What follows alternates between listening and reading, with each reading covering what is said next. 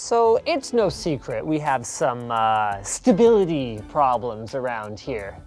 Hey, I'm talking about the WAN Show streaming computer. What are you implying? Anyway, it's Friday, which means, of course, that today is the perfect day to follow through on my commitment to Corsair. They called me up, they were like, we love the WAN Show. We think it's the greatest show, the best. Except that it has a few small problems. The audio sucks, the video cuts out, and the system is unstable. What are you gonna do about it? They said, look, we will sponsor you to fix the WAN Show. So today we are rebuilding the WAN Show PC. We are redoing the streaming setup, and it is all courtesy of our friends at Corsair. The WAN Show, now with 300% more RGB.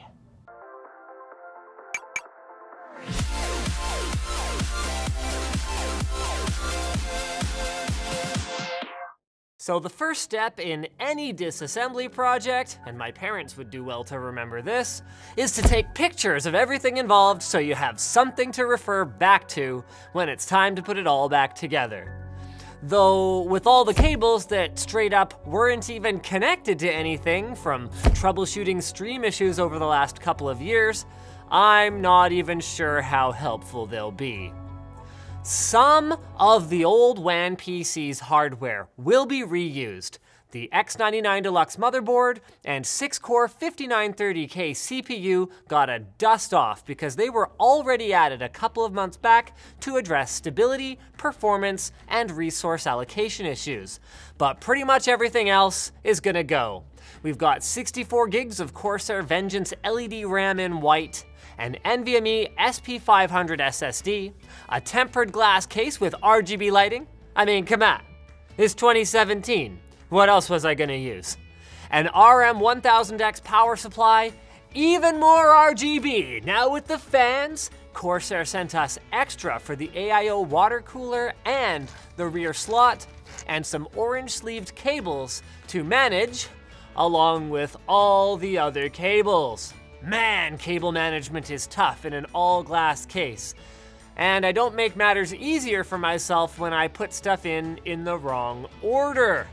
The good news is that the finished product, IMO, is totally worth the effort. This thing looks badass.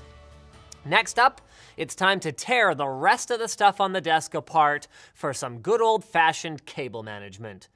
There is a lot of wasted space here, and holy crap is this table ever dirty. I don't think it's been cleaned since we moved. And neither have the multiple bins under the desk that make up what I call the streaming gear graveyard. In here you'll find everything that stopped working for us at some point or another. Reassembly time now.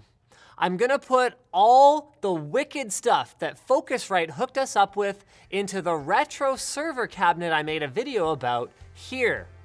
These guys are awesome. They flew all the way out here to not just set us up with gear, but to actually set it up with us.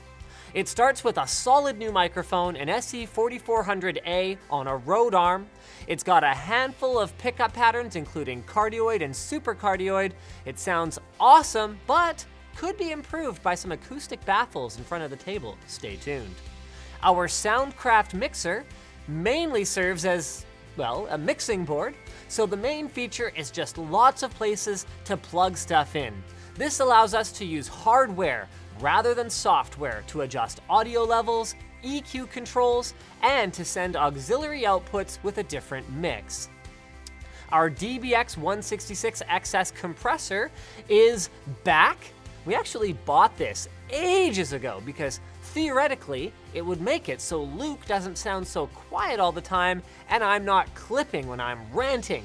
Unfortunately, we derped and didn't have a preamp for it. That's why it never worked, which is exactly where Focusrite's own 18i20 comes in.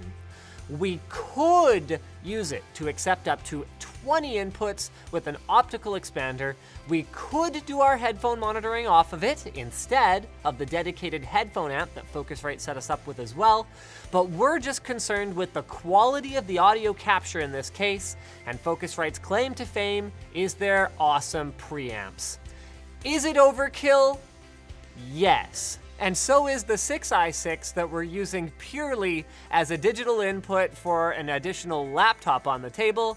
But hey, come on, this is Linus Tech Tips.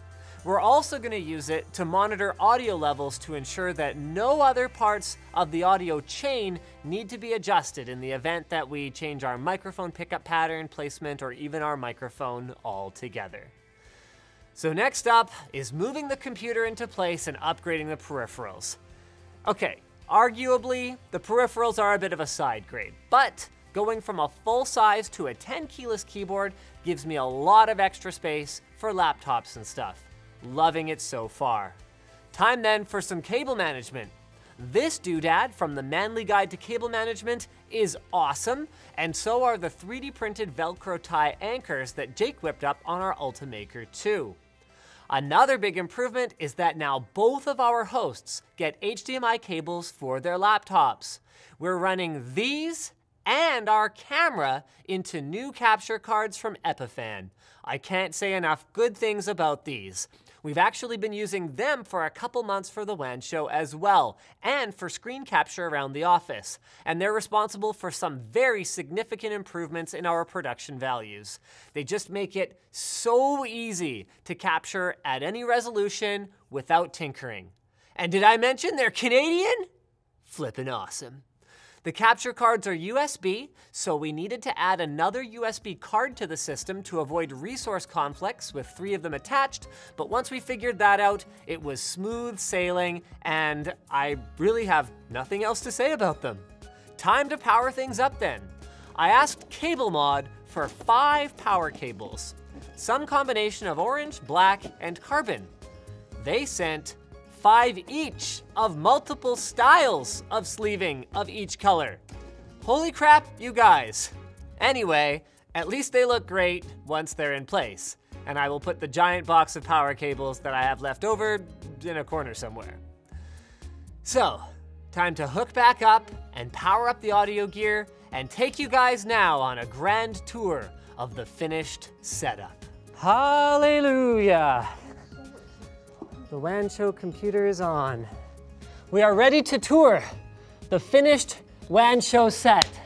So, improvement number 1, to make it so the WAN Show is more likely to be on time. These TP-Link Wi-Fi smart plug things. Basically, we just use an app when this phone is dead, but don't worry about it, there's an app.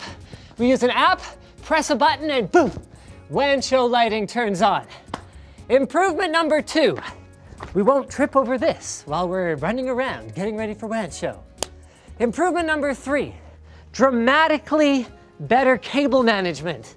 Now, instead of having the entire desk full of the gear that we need to run WAN Show, it'll just be full of the gear that we need to host WAN Show. So we'll have our streaming computer, our laptops, we've got HDMI cables for our laptops, we've got, oh yes, all of the audio gear off the table, replaced by a power distribution hub thing here, which is awesome. All our audio gear is in this badass retro server cabinet thing, and our WAN PC is of course heavily upgraded to be much more reliable and much sexier, all at the same time. So, I guess I better get this show on the road then, shall I?